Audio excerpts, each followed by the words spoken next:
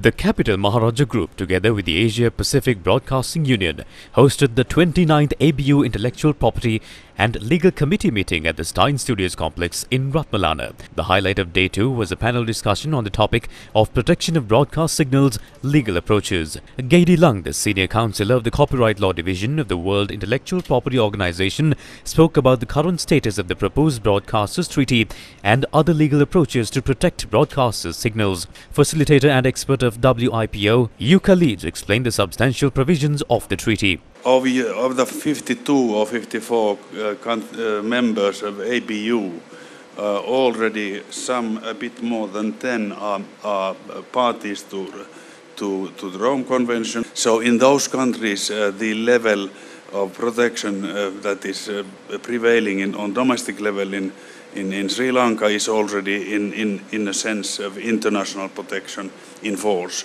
But many surrounding countries are still outside of the system. So why a new treaty? Because this level of protection in the Rome Convention is considered to now, 60 years after its conclusion, is considered to be outdated. The second session featured a panel discussion regarding law and journalism. The theme for this year's meeting was new developments in media and intellectual property law and impact on broadcasters. This forum was aimed at fostering learning and exchanging of ideas between the members of the ABU. In the realm of media, the clash between privacy rights and freedom of expression is a constant battle as the media and journalists strive to uncover the truth, but sometimes at the cost of invading personal privacy.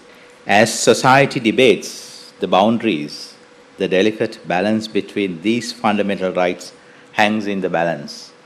This discourse has intensified further by the rise of social media, which has brought the trends of delivering internet news as things happen, raising serious privacy concerns. The safeguarding of free expression is now widely regarded as a common good.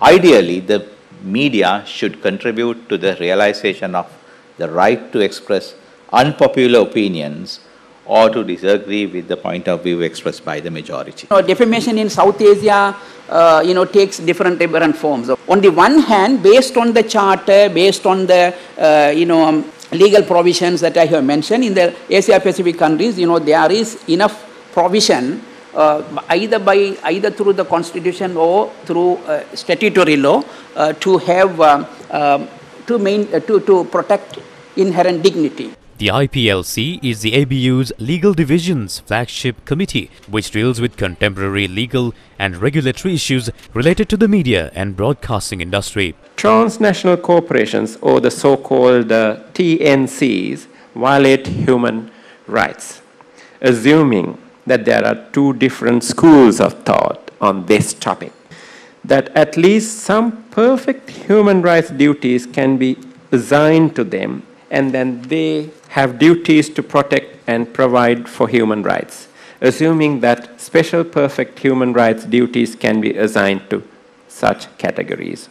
The significant economic power of TNCs, combined with their ability to act globally, enables them to choose the place with the most advantageous conditions in which to set up businesses.